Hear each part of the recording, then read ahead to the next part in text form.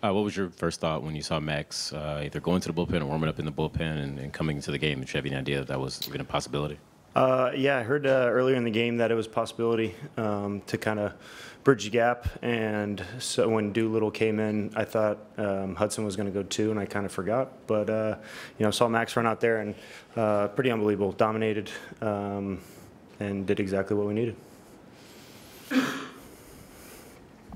Second row. Yeah, you had as good a look at Stras's stuff as anybody today. What did he have? What did it compare to that you've seen from him before? And yeah, everything.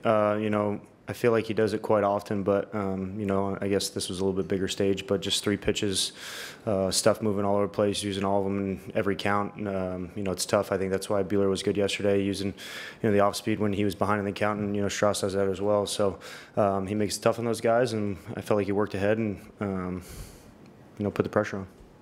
Back row on the right. I know there's all kinds of secrets in the game, but were there things Kershaw that was doing that you were able to pick up on as far as what might be coming? No. All the way in the back. Can you put into words just how key it was to get this game and not go home 0-2? I don't know.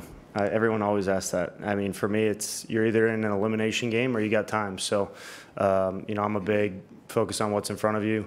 If we lost today, we'd still got a chance, and that's all I care about. And I think that our team's kind of taken on that role as well. Is we start off terrible, doesn't mean we're out. We're here now. So until there's an elimination game, I don't think it's a must-win. Second row.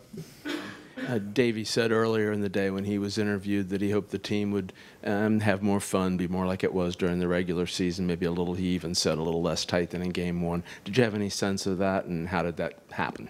Yeah, I think I said that yesterday in a lot of my interviews after the game, was just trying too hard. Not a bad thing to be doing in the playoffs. Everybody wants to win. Everybody wants to contribute. But, just have fun, enjoy each other, and kind of look around and embrace where you're at. Obviously runs on the board helps with that. And, we put up some runs early. And, I think we obviously had a little bit more fun winning today. But, going forward is just to have fun, enjoy each other, and keep battling. Back row on the right. I know it's part of your game generally, but how much pressure do you think you put on him with your speed, your bunting, all those things? Yeah, I try to take a lot of pride in that.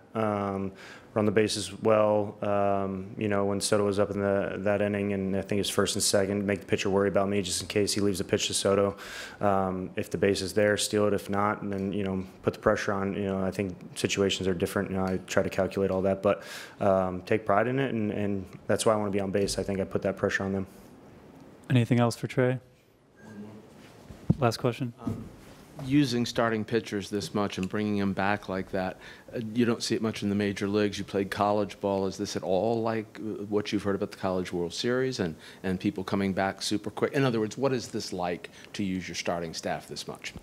I don't know. For me, it's, you pitch your best guys to win. Obviously, Max is in that category for us, and, an elimination game, Strauss was in that category as well. So, it was a side day for him. I'm not a pitcher, so I don't know how much effort that takes or whatnot, but, it was huge. I think if I don't necessarily expect him to do that every game or every time he has a bullpen day, but, it was big today, and, we needed it.